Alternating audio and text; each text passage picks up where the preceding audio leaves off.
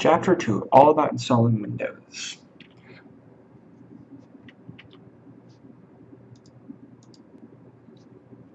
What we're going to be talking about is planning how to install Windows, different types, variations, and some concerns.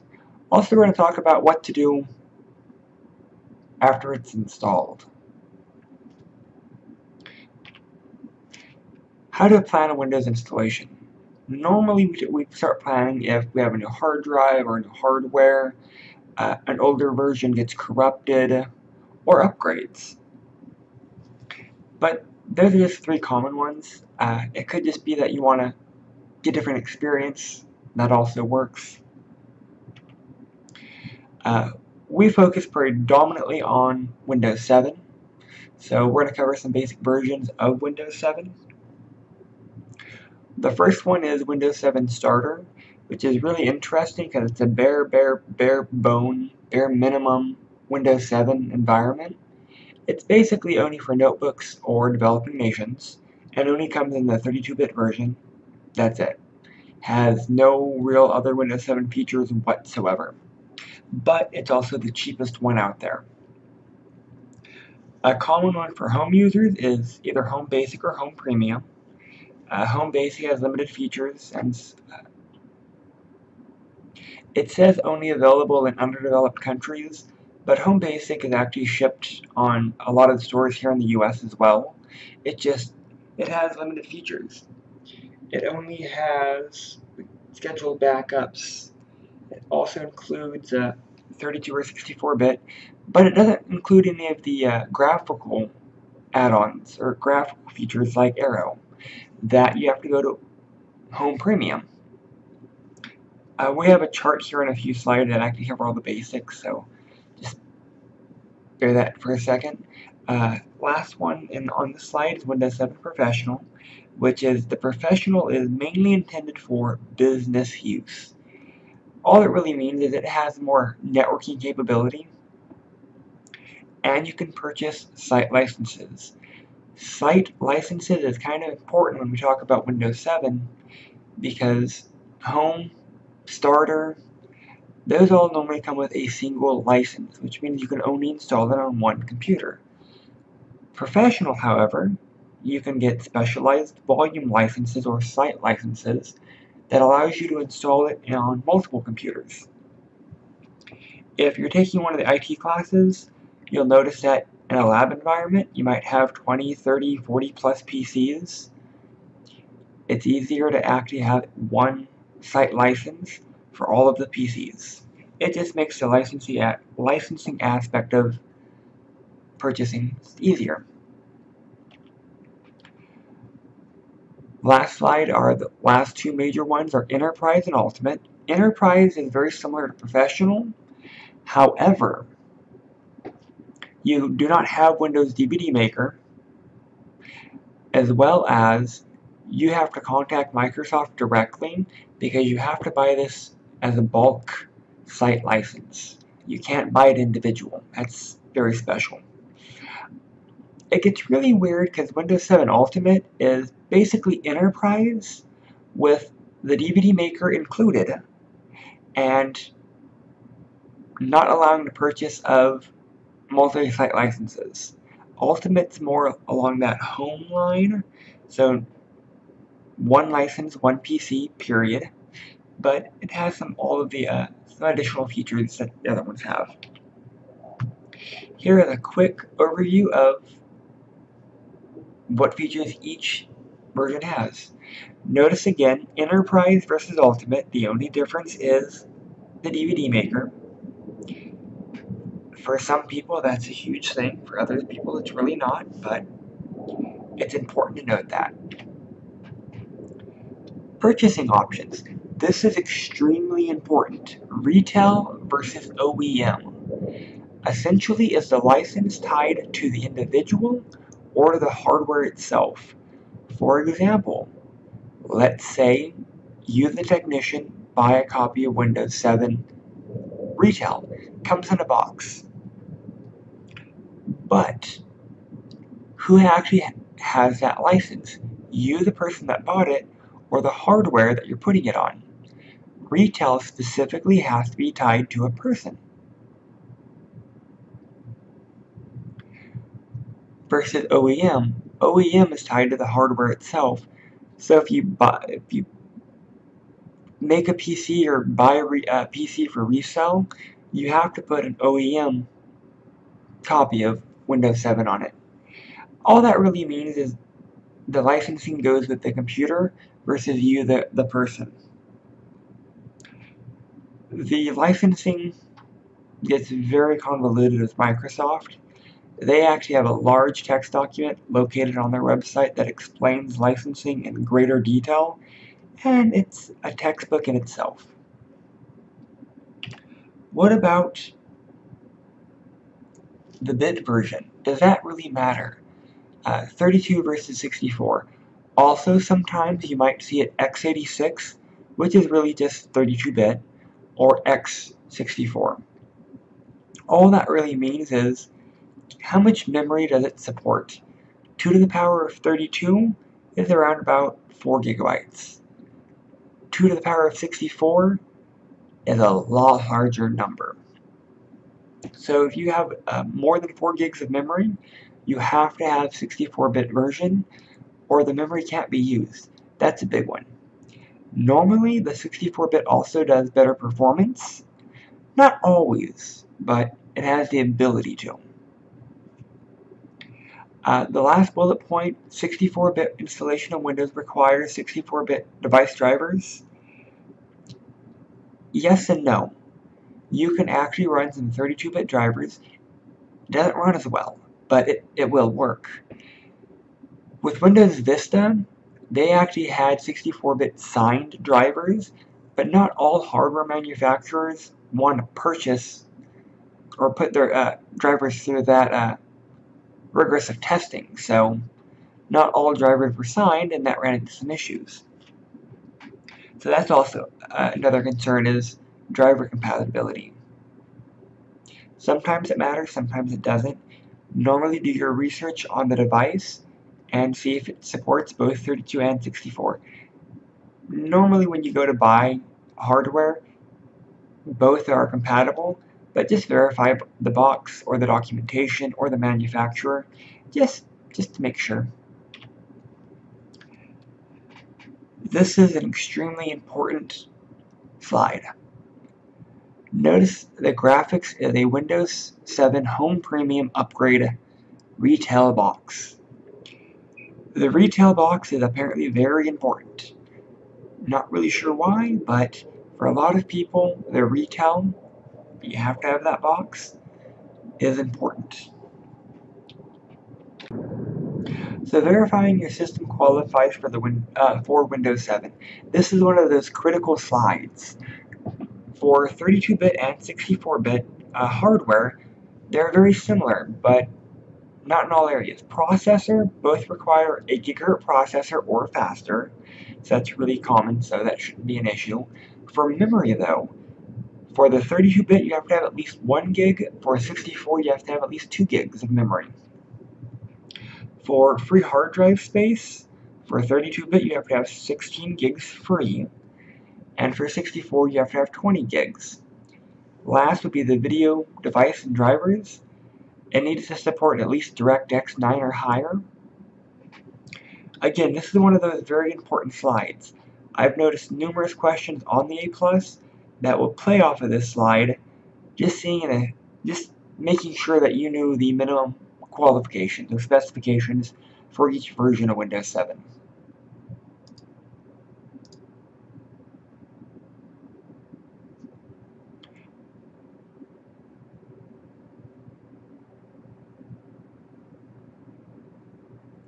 Essentially, for Windows 7, if you know the hardware specifications, you can make sure that your PC is compatible. Normally this is not an issue with modern day computing, but if you have a PC that's fairly old, this might be a concern.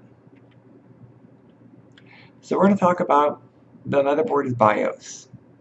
We have the system BIOS, which is basically just contains instructions for running the hardware devices before an OS loads. When you hit the power button, it'll go through its startup process, but then it'll actually turn on everything, all the hardware portions, before Windows loads.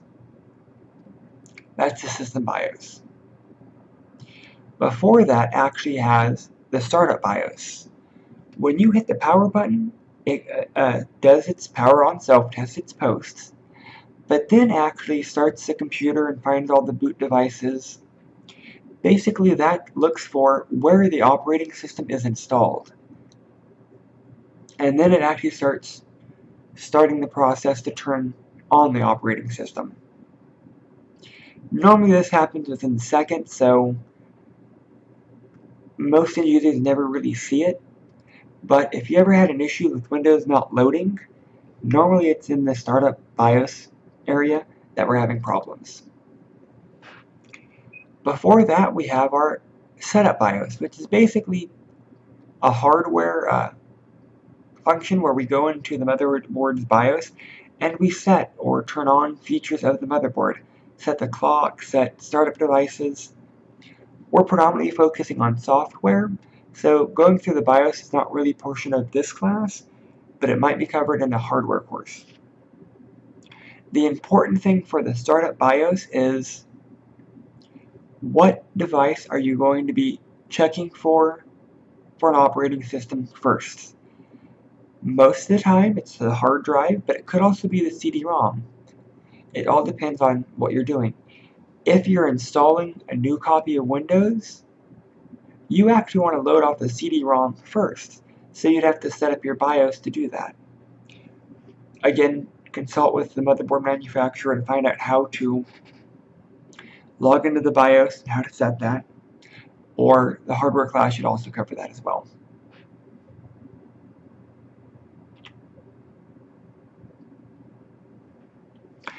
What's a device driver? That's something we had already kind of talked about, but it's one of those important concepts that we need to cover again. Device drivers is basically a small program that allows the software to talk to the hardware. For example, you move your mouse. How does the computer know that you moved up, down, side, left, right? Device drivers actually allow the computer to take that input signal and make sense of it. That's all drivers. Very specifically, if you have a 32-bit operating system, you normally get 32-bit drivers. If you have 64, you want 64-bit drivers. You want to match the versions just to make sure. Device drivers normally can be found either through Microsoft, but those are very generic drivers. You could also contact the person that made the hardware. Let's say you bought a video card from NVIDIA, for example. You go to NVIDIA's website and download drivers directly from them. It's important that you make sure that you always have current, up-to-date drivers on your hardware. Drivers come out sometimes very regularly, and they actually improve systems hardware performance or functionality. Again, very specifically with video drivers, they always are updating, and they always add new features or new functionality that's always there. One thing within Windows 7, some actually have this Windows XP mode.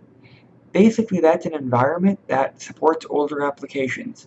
Windows 7 really changed the way that we thought about operating systems, and some newer programs need that environment, versus some older programs can't function very well in that environment. So we have to have a mode that allows us to use older programs. Most of our courses we're using virtual machines. That also works. It's just a virtual machine is additional software you have to install, versus XP mode, that's there. Do you have to have a DVD-ROM to install Windows 7? That's an important question. No, you don't. If you have a Windows 7 DVD, then yes, you have to have a DVD-ROM, but that's not the only way to install it. You can copy it to a flash drive, you could have a portable or a USB DVD-ROM. You could do it other ways, like network-based as well. There's multiple ways to do this.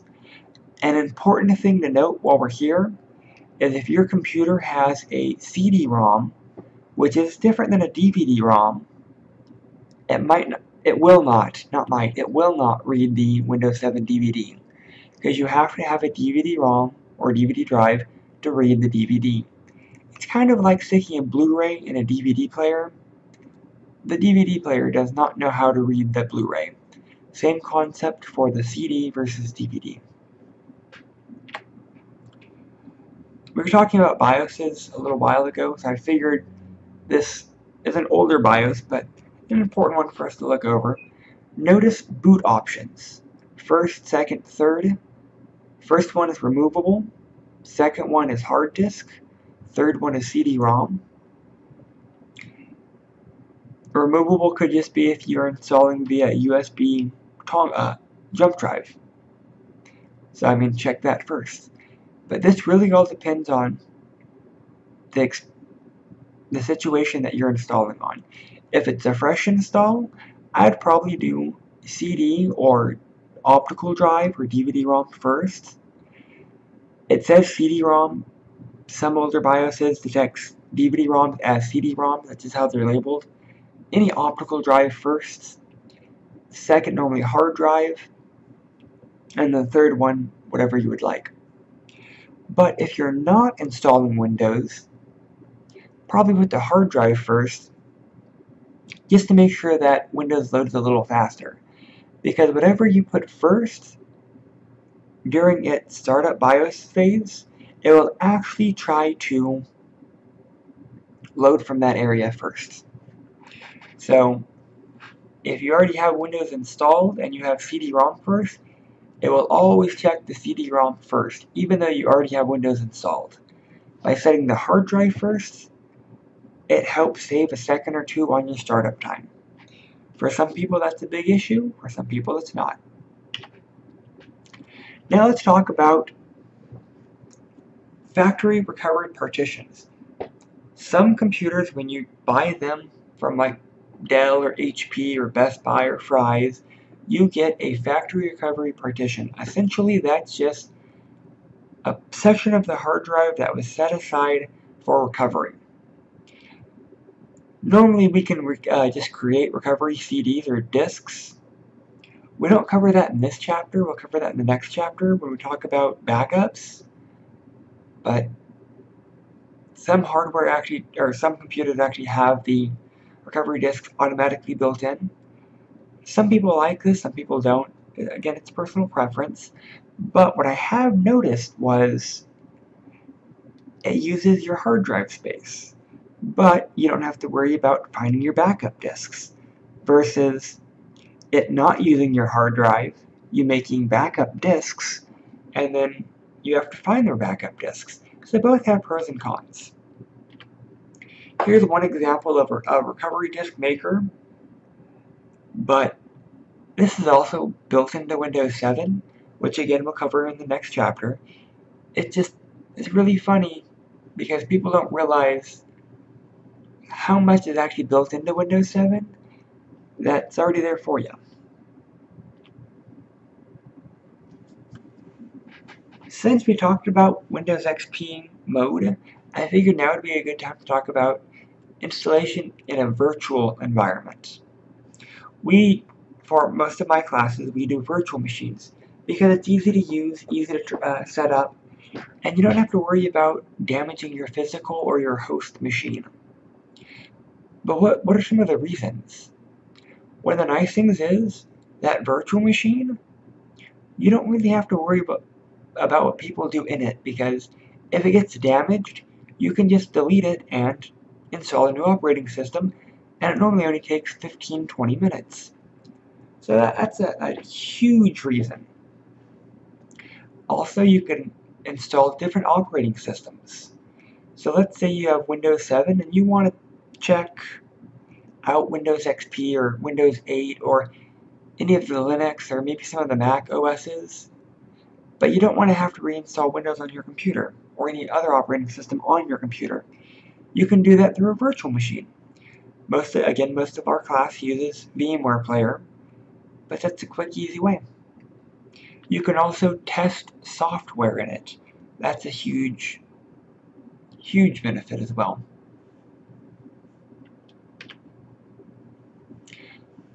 Most popular virtual machines is going to be Microsoft's Virtual PC, or VMware.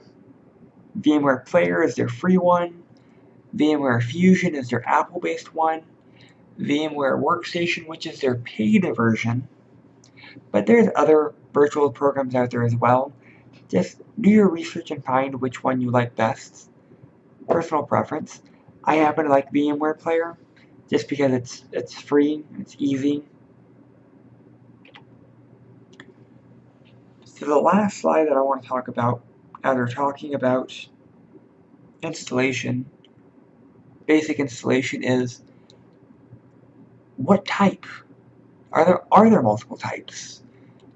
In place versus upgrade versus clean install versus dual boot. What does that all mean? Basically, a clean installation, I'm starting out of order, but I want to do clean installation first, is it wipes out your old copy of Windows and all the old data, and then you get a fresh start. It's everything fresh. Versus an in-place upgrade, which is just an upgrade of an existing operating system. So you keep all of your data, but you also keep all of your problems, if you have any problems. So that's a concern sometimes. Another option is a dual boot, which is basically you set the hard drive for a computer, you section it off so that one hard drive or one portion of the hard drive loads one operating system, and the other portion of the hard drive loads the second operating system. You'll notice in some of your classes, one PC might have 4 or 5 copies of Windows 7 installed. That's considered a dual boot. Even though you have multiple copies, it's still called a dual boot. Notice I said in-place upgrade. There's other copies or other types of upgrades. There's also a side-by-side upgrade as well. That's when you buy a new PC and you upgrade it, leaving your old PC by the side. You upgrade your new one, you get it to where you want it, then you copy the data from the old one to the new one. Sometimes that's tested on, and that's called a side-by-side. Now, what type of path can we take? Let's say you have Vista Home Basic and you want to upgrade. Well, what can you upgrade to? Can you go from Vista Home Basic to Windows 7 Professional? No, you can't. You can only go to very specific versions. This slide outlines all of that. Notice XP is not here. You actually cannot currently go from XP to Windows 7. You have to go from XP to Windows Vista, from Vista to Windows 7, if you're doing upgrades. This slide is again important to know because there are questions that are specifically asked about upgrade paths. And sometimes they try to purposely put tricky questions in there just to verify that you know this. Notice Vista Ultimate can only be upgraded to Windows 7 Ultimate. Vista Enterprise can only be upgraded to Windows 7 Enterprise. Where Vista Business can go from upgrade from Windows 7 Professional, Enterprise, or Ultimate. So I mean, you kind of have to know that. That way, if you have a Vista Business and you want to know what version you can upgrade to, you know. If you don't memorize it, at least know where you can find this chart. Choosing the type of installation, again, upgrade versus clean install versus dual boot. Other things to keep in mind is what bit version are you running? If you have a 32-bit copy of Vista, you cannot upgrade to a 64-bit copy. You have to stay within the bit version. So if you have Vista Business 64-bit, you can go to Windows 7 Professional, Enterprise, or Ultimate, but only in the 64-bit version. So you gotta be careful with that. Last thing to note when we talk about upgrades is if you are going from Vista to Windows 7, you actually have to have Service Pack 1 or later. Other considerations is size of the Windows partition. Is it completely empty and ready for you to use? A partition, you can also call a volume. A volume is just the hard drive space on a hard drive that you can use. That you can actually assign a drive letter. You can actually decide if you want to use all the space on a drive or part of the space on a drive. It really all depends on you, your needs. Keeping in mind though, you only have one physical.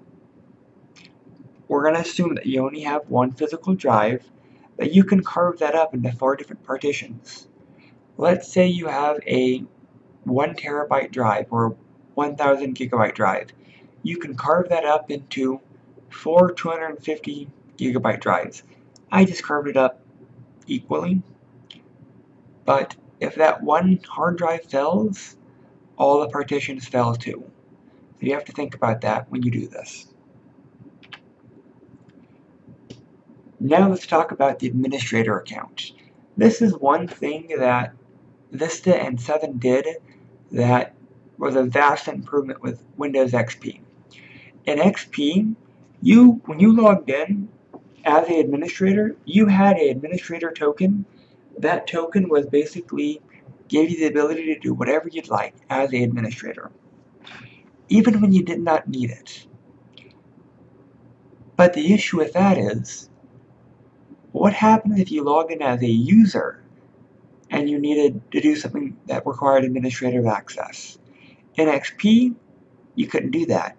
You had to be an administrator only.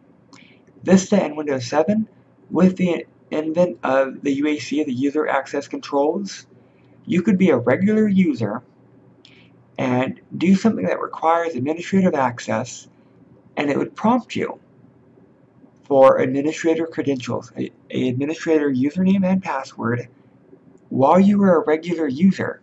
That was fantastic. So you no longer had to log off and log back on as the administrator to do things. So that really changed the way that we did installation of software, and it's really helped. Also, what the UAC did in Windows 7 and Vista was, even when you're logged in as an administrator, you're not really logged in as an administrator. You log in, you're given a user token. You can only do tasks that require the user token.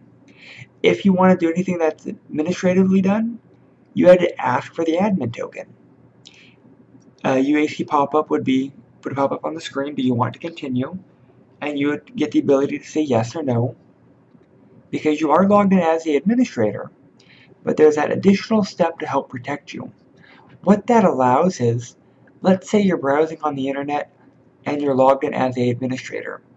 If your computer gets a virus, that virus only has access to your user token, even though you're logged in as an administrator. That's part of the functionality of Windows 7.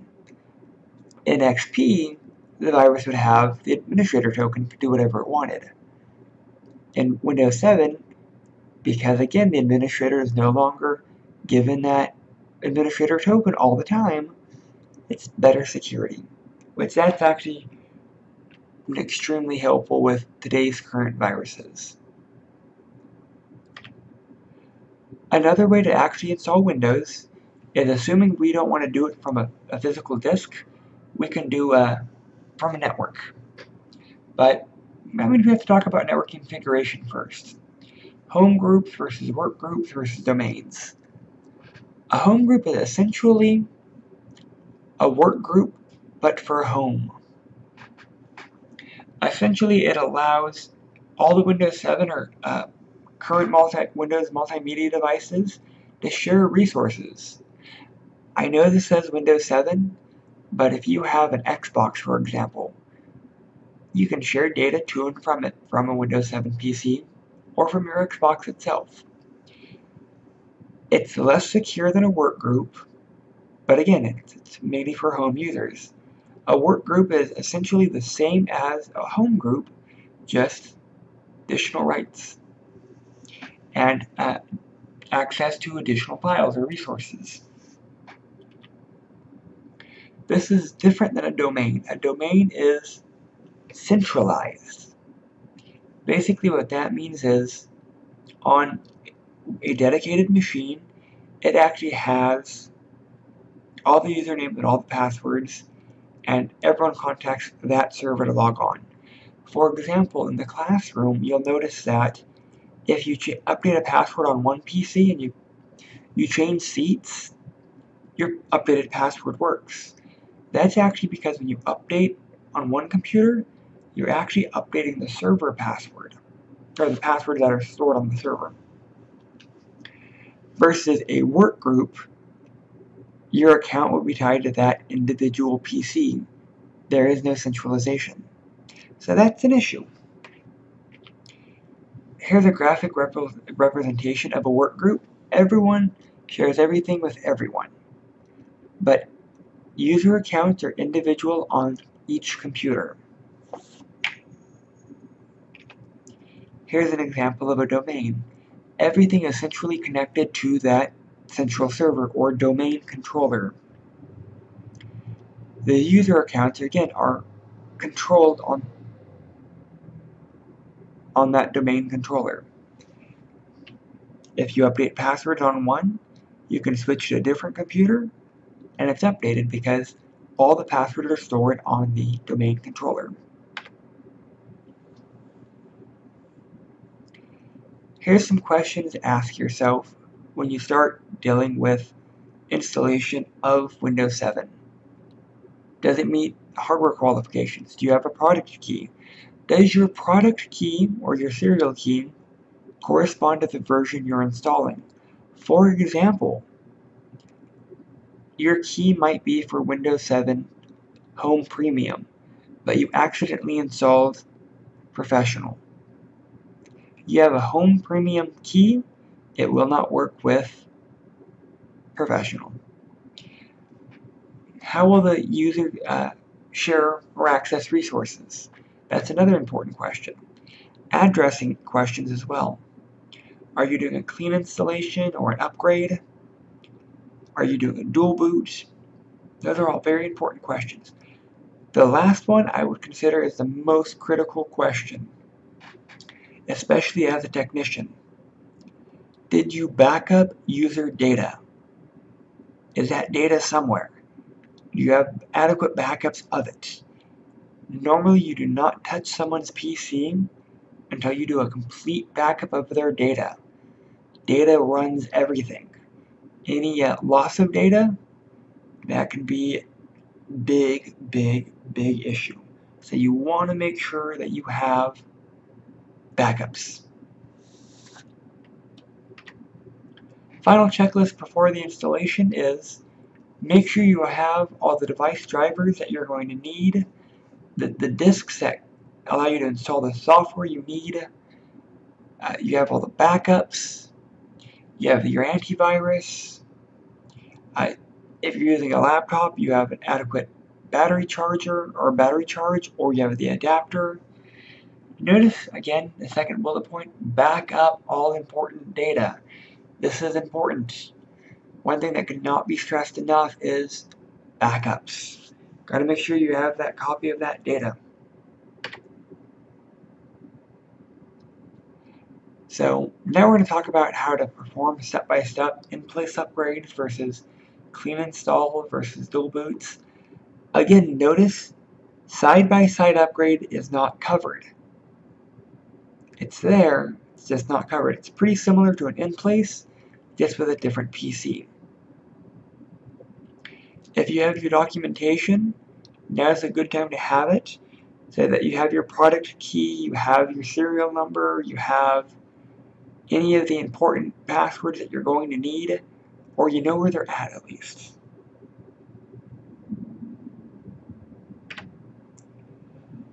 I'm not going to cover step-by-step instructions on how to do upgrades. We'll do this as labs, but here are the first 7 steps for an upgrade.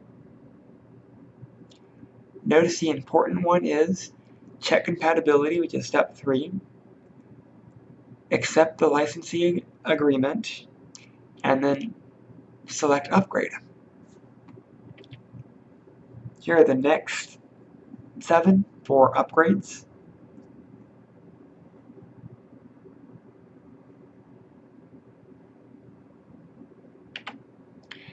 Now, if no OS is installed, obviously you cannot do an upgrade. You can only do a clean installation or dual boot. So for this, we're going to cover dual boot first. Again, I'm not going to cover the step-by-step instructions, but this is what you would do. Notice step 5, list of partitions displayed. You're going to have to make sure you document what partitions are what. That way you install the correct operating system under what partition. You don't want to make 2 partitions and then accidentally install both versions of Windows that you're installing on the same partition. Each version has to be on its own partition. I say that because if you make them both 500 gigs, for example, and you go to set up your partitions, and you go to install Windows, and you don't document, how do you know which one has Windows already installed, and which one is the empty one? So documentation here is fairly important. Here are the last 2 for your dual boot.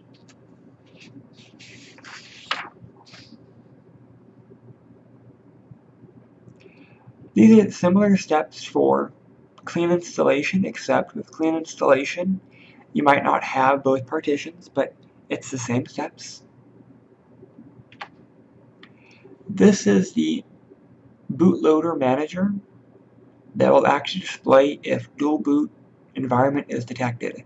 Notice it has Windows 7 and Windows Vista both installed. In some of our lab rooms, you might see them labeled all Windows 7 or variations.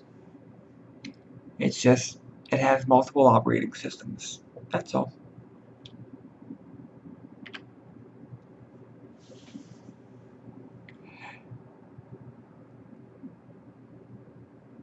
Here's some issues if you have a new hard drive and you want to do upgrades. Normally, if you're replacing a hard drive, you would want to copy all the data from your old one to your new one. That might allow you to do an upgrade.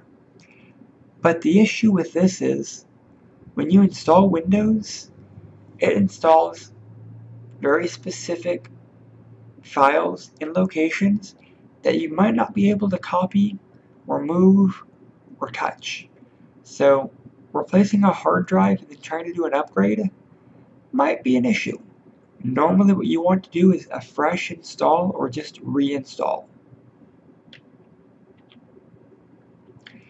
Okay, now let's talk about what do we do after we install Windows. We're going to assume that we have a fresh copy of Windows installed. What do we do? Some common steps are verify network access, activate Windows, install Windows updates, verify automatic updates are set and working, install any hardware. Normally that's device drivers, just doesn't say it. Install your application, including antivirus. Set up your user accounts. Either transfer or restore your user data. And then turn off feature sets that you want. I have an issue with this. Normally, after I verify network access, I activate Windows. If I'm on the network and I'm not protected by an antivirus, I don't feel very safe. So right after I verify network access, I install my antivirus.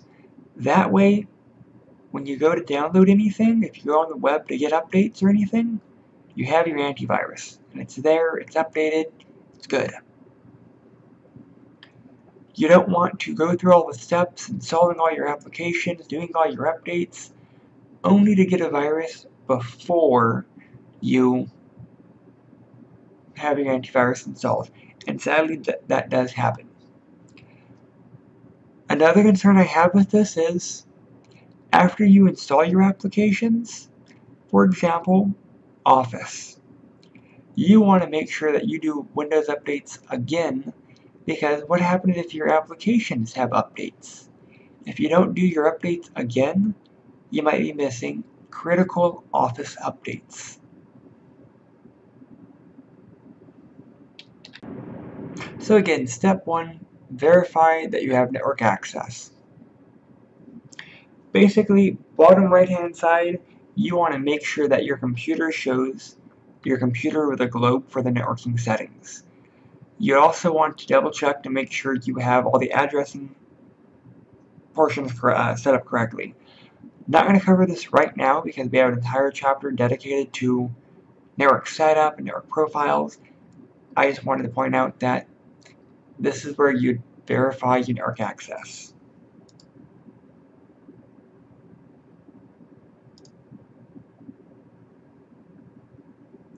Next, you want to activate Windows. Normally, just click on Start, type Activate, and it'll come up with the activation window. You have to, legally, you're supposed to activate Windows. XP would lock you out eventually. Vista, 7, and Windows 8, they don't really lock you out. They just change your background to a black background and tell you you have ungenuine or stolen pirated software if you don't activate. Normally, activation is extremely important for certain updates because it verifies that you have a legal copy of Windows. Again, let's make sure all the Windows updates are installed or working. Normally, 2-3 passes. If takes more, just keep doing it until there's fewer and fewer updates. Sometimes it might take 6-7 passes. Just go through the updates, restart as it requests, update more, restart as it requests, and keep doing it until there are no more updates. Again, also important to note to do the updates after you have applications installed again, just to make sure your applications, like again Office, are up to date as well. So let's talk about how do we configure auto updates. Let's be honest, most people don't bother with updates unless they schedule them because they forget. So how we do that is when you go to updates, we're actually going to change our settings so that we can set updates. Here we have the ability to select what time, what day, and what updates to install. Notice the yellow and blue shield. That means you have to be an administrator to approve this. Here we have install updates automatically every day at 3 a.m. So we're assuming that your computer is on at 3 a.m. Normally I tell people to schedule this late at night or early in the morning whenever they are not going to be on their PC. That way it's updating when you're not using it. Now we're going to talk about device drivers. Again, you install all device drivers. That's every piece of hardware that you have. You go out and find drivers for it. For your motherboard, you check your motherboard manufacturer's website. For a video card, you check your video card manufacturer. For your printer, same thing. For every piece of hardware, you check the manufacturer. That's assuming you built it yourself. Now, if you just buy a Dell or HP, you can go to Dell or HP's website specifically, and you can download the drivers directly from them, because they go to the manufacturer websites for you and normally have the most up-to-date drivers as well. But that only works if it's pre-manufactured. Again, if you make your PC yourself, you don't have that option, so you have to download the drivers directly from the manufacturers. by yourself. Device Manager is actually found in the system settings, which we already discussed, and it lists all of the hardware that's connected. It also lists if any is unknown or not working.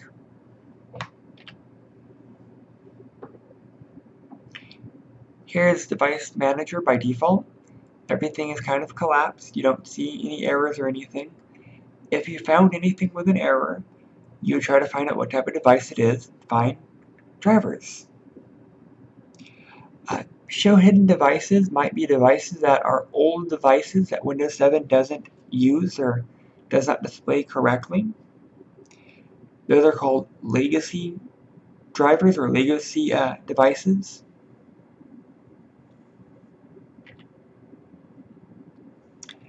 Next, we install applications.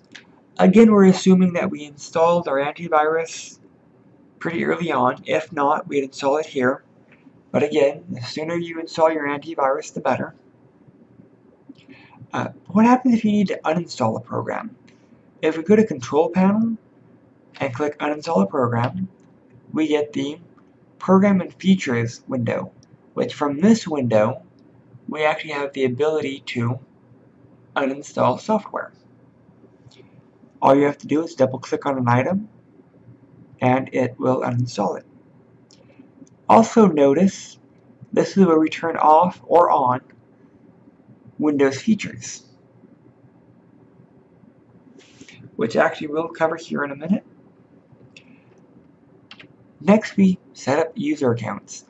Normally, if we're sharing a computer, we want every person to have their own account. Not having every person have their own account, then you start getting data files that are being shared among the users that might be overwritten, or you might have access to certain things that you don't want your other users access to, so it's easier to make it unique. Every person that uses the computer gets their own account.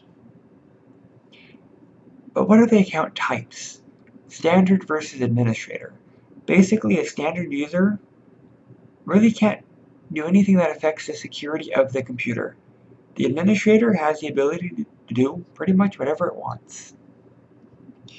So here you type your name and select standard or administrator. We haven't covered the parental controls yet, but if we are setting up parental controls, your child accounts, your kid accounts, would be standard users. And the parent account would be an administrator account. So let's talk about features that we can turn on or turn off. There are some features that are enabled by default that are there. There are some that are turned off by default. But how we do that is, again, Programs and Features. On the left-hand side, we'd actually click on Turn On, Turn Off Windows Features, and we select which ones we want on and which ones we want off. For example, we could turn off games. Why you do that? No idea, but you could if you wanted to.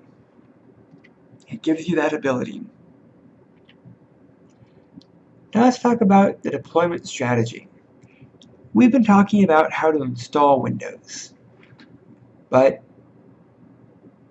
is every way to install Windows the same? You have a home user with 2 PCs versus a business user that has 100 PCs versus a lab room that has 30 PCs. Do we install it the same way?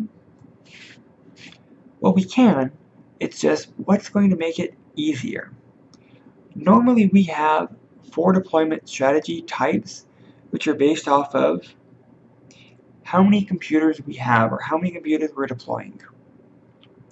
First deployment strategy is the high touch with retail media. Normally this is less than 100 computers. We would copy it to a centralized computer, and we could copy the DVD setup files from that server to all the Windows 7 machines using a user state migration tool, which we haven't covered yet, but we will, to install Windows 7. That's, again, assuming we don't have a disk. That's one way. For a high touch with standard image, that's for a few hundred computers. Images, or ghosts, or clone, or copy is something we haven't really talked about yet. That is essentially a snapshot of one computer right now. For example, in a lab room, all 30 plus PCs might be identical. So we can install Windows on each machine individually, or we can copy one of the computers that we already set up. So that one that we set up, we make it exactly how we want it. We have all the software we want, we have all the updates installed, we have it working exactly how we want it. Then we make a clone of it, and we push that clone to all the other PCs. Next is a light touch, high volume deployment, which is again essentially a pushing of a clone.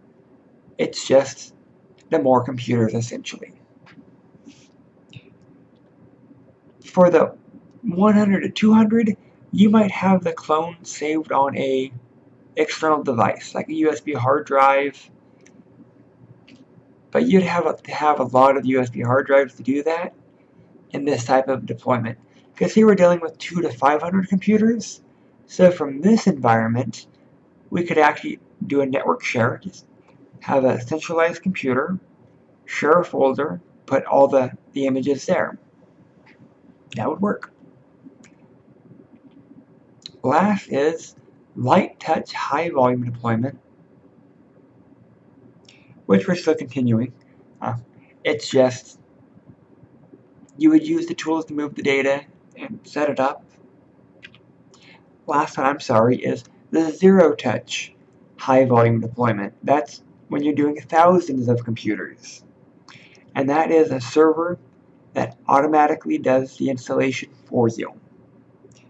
For some companies, that's a huge thing.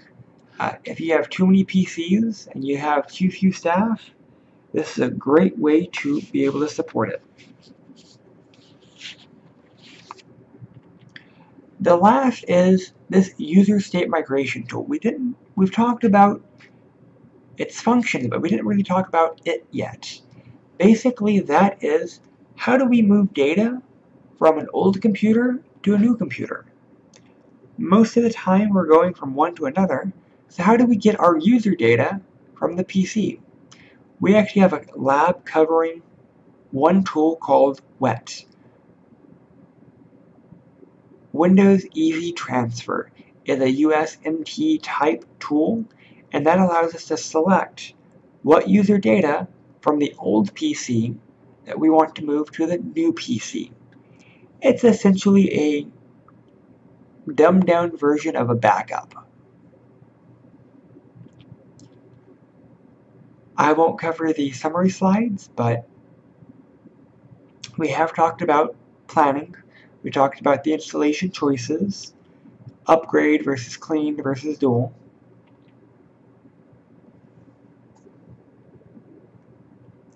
We talked about what to do after installation, and we talked about the deployment strategies for larger enterprises. Thank you.